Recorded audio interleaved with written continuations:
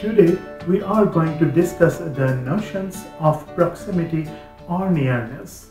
I am Dr. Shahriar Hossain. You are watching a video of our data science lecture series. Given that you can place your data in the space, you can measure how near a point is to another in the space. The concept of nearness or farness in the space is known as proximity. Proximity is quantified in two ways: by computing distance and by computing similarity between two vectors or two data points. Now, what do we mean by distance? Distance refers to how far is a data point from another in the space.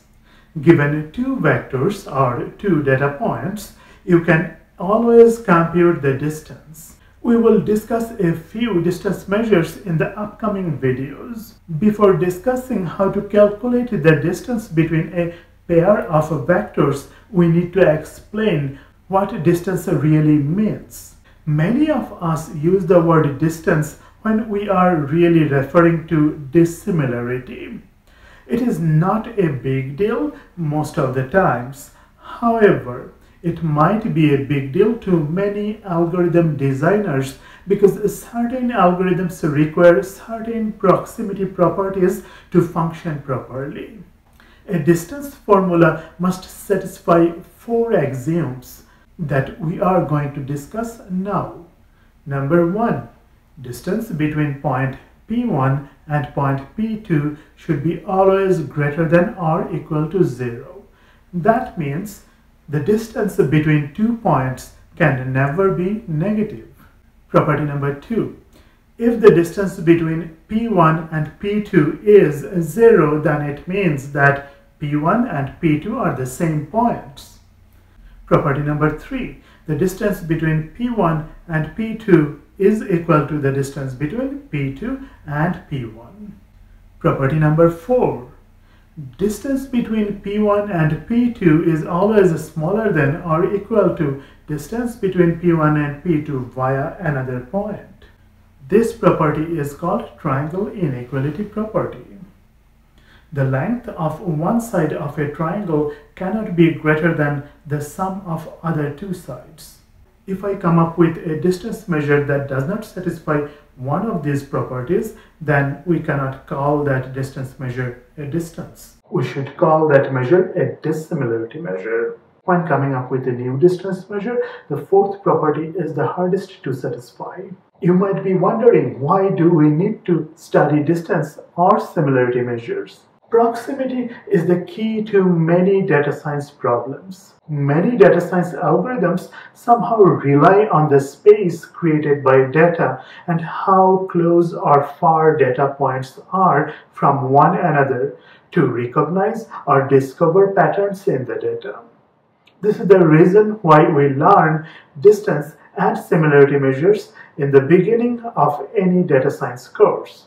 Let me tell you about some problems that require proximity measures between data points. Problem 1. We might have a dataset with 100 columns and 10,000 rows. Given a row, that is a vector or a data point or an object, how can we find the rows that look similar to the given row? The problem is called finding the nearest neighbors of a given data point. Problem number 2. Given a large dataset of 5,000 columns and 1 million rows, how can we group vectors that have similar values? The problem is commonly called a clustering problem in data science. There are many other data science problems for which computing distance or similarity is a building block of the respective solution. What is the relationship between distance and similarity? A large distance between two vectors refers to a small similarity between the same two vectors. A small distance indicates high similarity. Therefore, similarity and distance are two opposite measures to quantify proximity. Let us get back to one of the datasets we are familiar with. Both the data table and the corresponding space are shown here. The two features are age and salary. Notice that Jane and Dave have almost the same salary, which is 90,000, and age, which are 52 and 53.